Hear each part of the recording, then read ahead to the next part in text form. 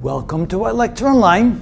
Of course, they're not all that simple, even when the denominators are the same. Quite often, there's still going to be some factoring involved and some simplification, but let's see how that would be done. Again, if the denominators are the same, we simply add or subtract the numerators as they're written.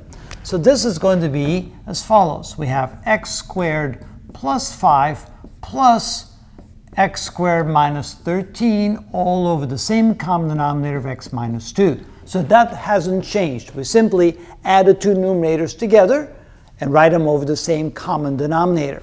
Now we simplify the numerator by collecting common terms. So x squared plus x squared is 2x squared, and 5 minus 13 is minus 8, all over x minus 2. So now the next thing is to factor what's in the numerator and simplify as much as possible. So this is equal to 2 times x squared minus 4 over x minus 2. And now we realize that in the numerator we have the difference of squares. So this can be written as 2 times x plus 2 times x minus 2.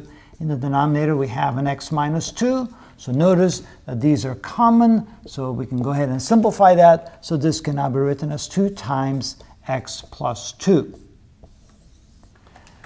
Same with the one on the left. Again, we see that the denominators are the same, so we can simply add the two numerators. So this becomes 2y plus 2 over the same common denominator of y squared minus 2y minus 3. And then we can factor the numerator and the denominator. So this would be equal to 2 times y plus 1 in the numerator. And in the denominator, we're going to have a product of two binomials. This means we have a y and a y. Negative and positive. Negative means one is positive, one is negative.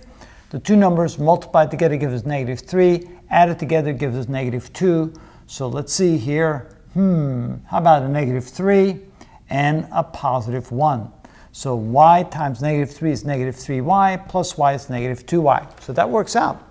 Now we can see that a y plus 1 and y plus 1 cancels. This becomes 1, this becomes 1. So this is equal to 2 divided by y minus 3 as this simplified form. So again, if the denominators are the same, it's not that difficult. But we still typically will have to factor and simplify just like we did before, but that is how it's done.